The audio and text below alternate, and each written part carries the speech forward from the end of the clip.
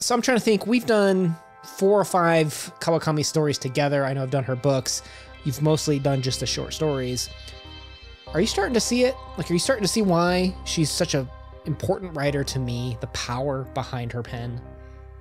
Oh, you stole my word. She is so powerful, and she makes you feel things in such a short story. Mm-hmm. I was ashamed after reading Shamed. Yeah. What I also found interesting before we get too deep into the story is that when it says the title is Shame, whose shame is it? And I think that's a very interesting question that we need to talk about here, because it's all a matter of perspective. And I think that one person is internalizing while the rest of society, it's externalizing. And that's what makes Kawakami such a strong writer, is that laser focus. Like, there's thought put behind even something as a singular word as the title for this story. And she doesn't beat around the bush, right? We jump right into it, and we start out dreaming about when we were still alive. And we're like, when she was 15, and they start talking about her slender body, right?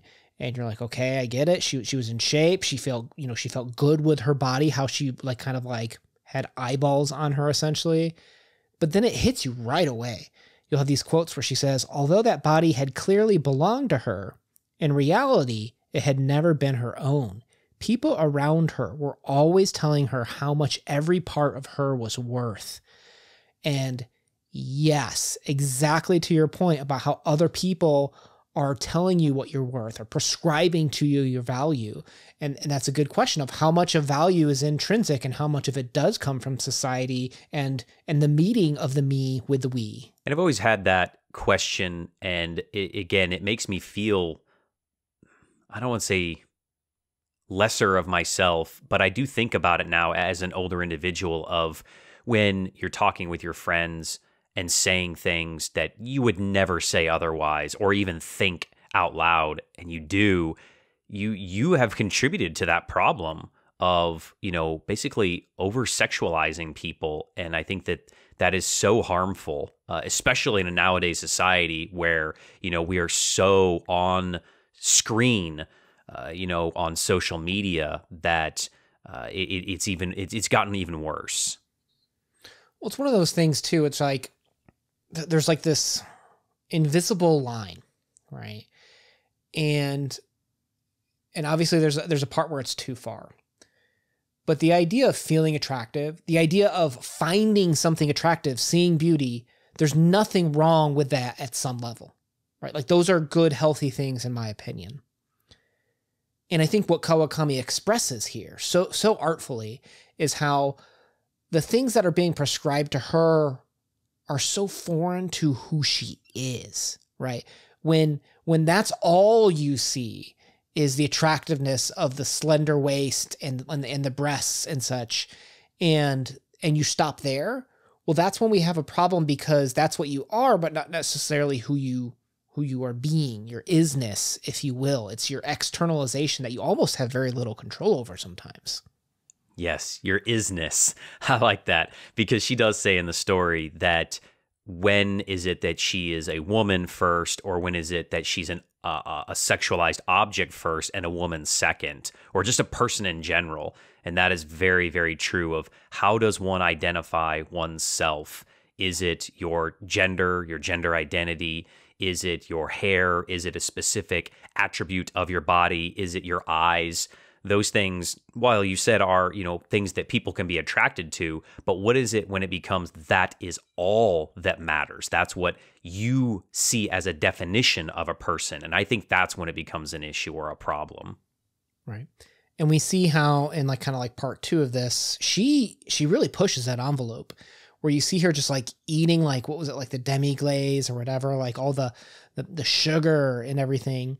And you're like, oh wow, she's really going down that indulgence route, right? And you're like, okay, that's much different than the girl that cared about her slenderness. Did she stop caring? And that's when you start reading more and more into it, and you're like, oh, this is her wall. She no longer wanted to be attractive or sexualized to the point where she's trying to sabotage her own body by specifically trying to eat fatty foods, right?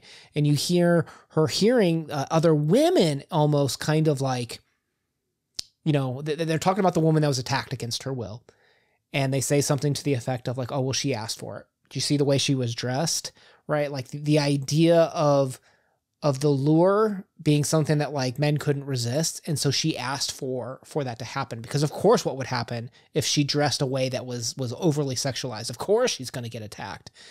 And the way she just dives into the eating, it was this like this toxic miasma that was just kind of in the scene that it just choked you as a reader when you're like, oh, like I feel like I need to inject myself and start talking for some reason here, because there's some problems here, people, we need to talk about. Yeah, you wanted to stand up and go over to those ladies at the table and, give them an earful. And I guess that's what's really unique about this story is it is from the complete idea of women and, women not supporting women. And it goes back to that old, very patriarchal society adage of, oh, it's just boys being boys. Well, no. Like, just because a woman dresses a certain way doesn't mean you get to ogle at her, doesn't mean you get to say inappropriate things. That's not what a decent person would do. Or that idea of, oh, I can just look at the menu. And it's like, no, that's not, that's not being faithful. I mean, especially if you're in a committed relationship, that's not something that you should do. And I feel like here it's even compounded even further in the fact that the narrator doesn't feel that she is being supported by people that should be supporting her the most, and that she feels the only way out of this is to be, unhealthy, that she uses the layers of fat as that shield, as you said, to protect her.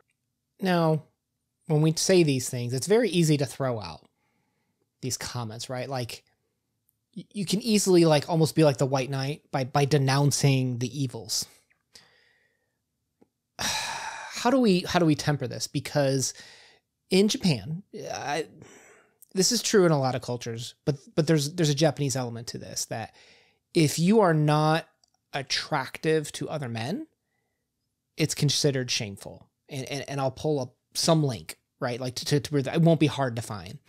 But this is something that our Japanese instructor in school would educate us on, that it wasn't just like, what's wrong with me, like you felt shame upon yourself. Like this is part of the whole, there's a difference in how the Japanese look at ending their life versus how we do. Like they take pride in not allowing the enemy to take their life from back in the samurai days, right?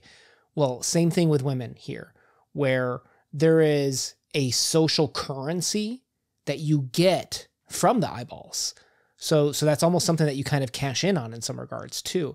So while you don't want to just be that object, and while there's nothing wrong with being attractive, in order to be a part of this social engine, sometimes you have to play the game at some level. You know what I mean? Yeah, I definitely think that there is a societal difference here between what is maybe East and West, that this is, I don't know, specific to Japanese culture, but I think that it is definitely heightened more in their culture. And I think that the women believe this as much as the men do, so they're okay with it to some regards, right? They reinforce it, right? By not opposing it. When you don't oppose a social standard, you are reinforcing it on some levels. And we see that with the daughter, right? When the daughter is picked up, the daughter is ashamed of how her mom looks, and even the other children are kind of teasing her of, that's not what, a woman should look like in our society and culture. And they learn it from a young age that is not how you are supposed to appear. That's how you're not supposed to take care of yourself. They just don't realize the mental trauma and the physical trauma that this woman has gone through, and that's why she's behaving this way. That's why she's going against the cultural norm. Have you ever heard of the Japanese word shikan? You might have told it to me once or twice. I doubt it. No? Okay. It's the term about when, it's what happens in part 3 here, where, well, okay, first of all, we learned that she was attacked, and this is kind of like a repressed memory, and that's what kind of spawned a lot of this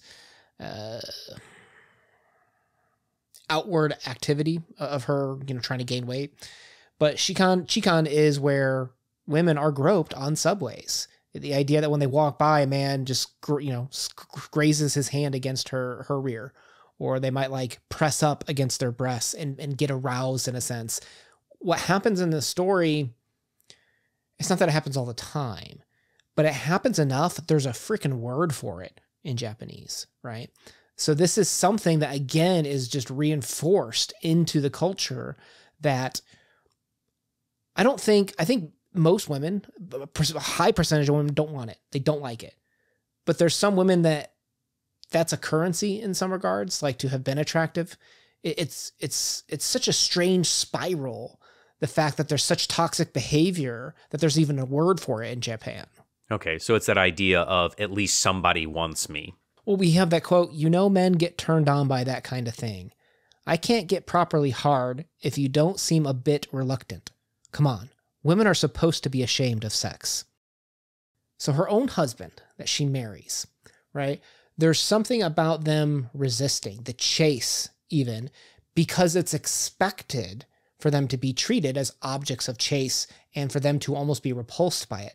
That it's something that is very cultural. I don't want to come off and say that that's wrong, but what is that about Japan, right? And finally, right, not that Kawakami is the first, but she's definitely one of the strongest voices to stand up and say, we don't all want this, right? Stop asking me to behave the way that society expects. There are some things here that I need to have as an individual, and this amount of respect around how I think about myself and my body and what I allow other people to do to my body is something that I need to start standing up for and having a voice for. Well, that makes sense. I guess I was even more heartbroken as I finally realized that this is probably some truth to this story. There are probably women out there in Japan that this exact same thing happened to them, and their only respite was basically becoming morbidly obese so that they didn't have this happen anymore. And I wonder if it comes down to not just a cultural thing, because I know we've mentioned that several times, we've kind of harped on that, but also, is this have to do with religion? Is this a time-sensitive era thing? Is this been through all of Japanese culture? I mean, if we look back in time and we did some history studying, is this something that is prevalent through the centuries? Is this a 21st century thing that's come about? Because I don't know the answer to that. Is this more biological than anything? Because when it comes down to it, we are animals, and attractiveness is something of how we, propagate the species. So I don't know. It's very interesting, though. Very interesting and eye-opening story. And to me, that's an invitation that, if for those of you that are very knowledgeable in this area, feel free to educate us in the comments on certain things. Did you find it, so beyond, okay, let's step out of just the straight cultural things. Let's talk about something that we do everywhere, right? We will sometimes, okay, so in the beginning, the attack on her, right? The Chikon, the man that attacked her, it's abuse, right? There's no question about that. She trades it, though, not for a healthier lifestyle or a way to escape. Like, we see this all the time. You trade it for another form of abuse. The abuse to her body, the abuse culturally and socially to be outcast because she is so chubby, rejecting part of that first form of abuse. You see that all the time. People that have some unhealthy behavior, it's very hard for them to escape to something healthy. They instead trade it for another form of unhealthy behavior. And that's what is so heartbreaking is that downward spiral of how we can just abuse ourselves in so many different ways and almost just move horizontally as opposed to like laterally or vertically out of it. And maybe I'm a little bit on my soapbox, but I think, and I'm obviously biased of my wife's profession as a therapist, but I think this is what happens is when the mind breaks, the body pays. And when you don't get help to mentally get through some type of trauma that you've gone through, your body will pay the price. And even like you said, if you go to something, that is also detrimental, you could go the other way. If you are, assaulted and you're like, I'm going to protect myself forever, and you become obsessed with working out and food, that can be just as detrimental to you in some regards. There's the term like, skinny fat, or you could get fatty liver disease or be taking too many energy drinks or something. I mean, it just because it seems healthy or good, you're replacing one traumatic event for a bad behavior, not necessarily just, doing something bad to your body. Yeah. I don't know. There's something so human in this story, to your point, that we can see. And I think that's the best part about literature, is asking that question pointing out things and allowing us to discuss and reflect upon that, right? Like, how do we change? How do we find that escape route, to your point about how we deal with these sorts of situations? So I don't know. There's something about Kawakami that is just absolutely magical. Let us know down below what your favorite work is from Kawakami. Got to make sure I've covered that. My name's Ben Una. Thanks for spending some time with us today. Peace. Peace.